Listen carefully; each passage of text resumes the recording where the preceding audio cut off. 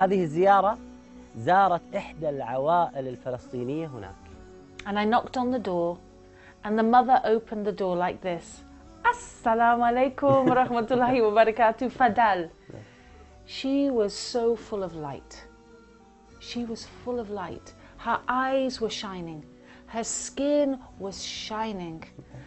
And she opened the door as if I was going into the Taj Mahal, as if she lived in the most beautiful place in the world. And when I went into her home, what was in her home, Sheikh? Fish. Nothing. Nothing. A room like this, but empty. Only walls, floor, ceiling.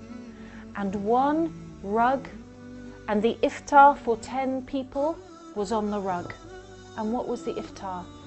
One plastic plate of hummus, one plastic plate of khubz, one plastic plate salad.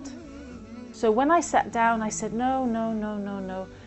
Wallahi, I tried not to eat. Sheikh, I tried not to eat that woman's food, but she kept giving me food. She said, you are our guest. And she gave me so much, and she wouldn't take no, and I ate, and I felt angry. I felt angry at Islam. I felt angry at a book that would tell hungry people to be hungry for 30 days. I was angry at the Quran for telling this poor woman not to drink water when always her water is dirty. So I said to the mother, why do you fast in Ramadan? Why? What is the point?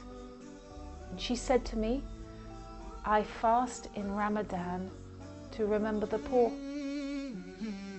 Allahu Akbar. This mother who had nothing in dunya, nothing, will never have perhaps anything in life. She was humbling her heart for other people who had less. What is this? This woman who knew only tribulations was emptying her stomach to thank God. For an empty stomach, what is this? And I thought at that moment, Sheikh, if this is Islam, I want to be Muslim. نور الهداية زار صدري هو مبتدأ أنسي وعمري فعزمت للرحمن أمري وعلى خطى